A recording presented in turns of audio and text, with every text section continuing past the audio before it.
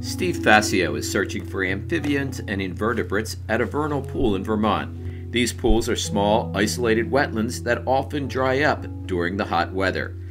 They're home to a variety of frogs, salamanders, dragonflies, and other wildlife. Even in early November, there's still some life in this one. So that's a fingernail clam. It's doesn't get much bigger than that. And these are not unique to vernal pools, but they're one way we can confirm that, especially in the fall when there's no other amphibian life here, we can confirm that it's a vernal pool. Facio, along with researchers from the nearby University of New Hampshire, will soon release a report showing young amphibians living in these pools have high levels of toxic methyl mercury in their bodies. The mercury from coal-fired power plants and incinerators travels on weather systems and is deposited as rain or snow. Eventually, the inorganic mercury converts to toxic methyl mercury. Researchers say these small ponds become hotspots for the chemical element.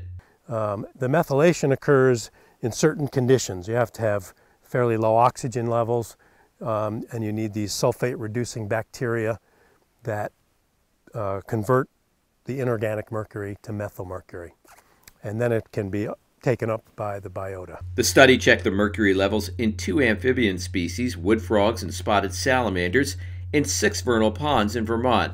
The results, the eggs had fairly low levels of mercury. The larvae, the mercury was 3 to 4 orders of magnitude greater than the eggs, so they were uptaking mercury very rapidly, particularly the spotted salamanders. They were in the somewhere between 200 and 400 nanograms per gram, which is fairly high. The study also found mercury levels dropped in the adult salamanders sampled. Because of dilution.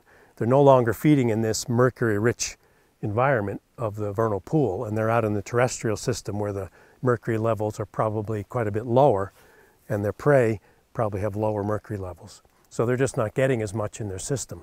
It's hard for an organism, once they have mercury, it's hard for them to get rid of it. Facio says there's little information available on the impact of mercury on the amphibian. You know, mercury is a neurotoxin.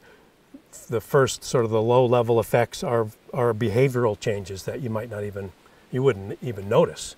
Researchers also say the mercury carried by the amphibians eventually gets taken up by other wildlife. So anything that's eating those larvae, or those little metamorphs that are coming out of the pools that have high mercury levels, we suspect they have high mercury levels, would get a pretty good dose. And if they're focusing on eating those, over and over, whatever's eating them is going to get a pretty high dose of mercury. And some of the main predators would be things like garter snakes, mink.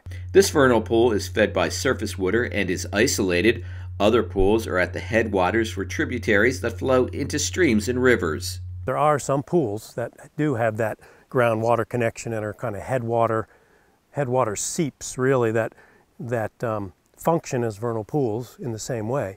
And so for those type of systems, sure, there would definitely be a downstream effect, because it seems like these vernal pools are very effective at methylating mercury.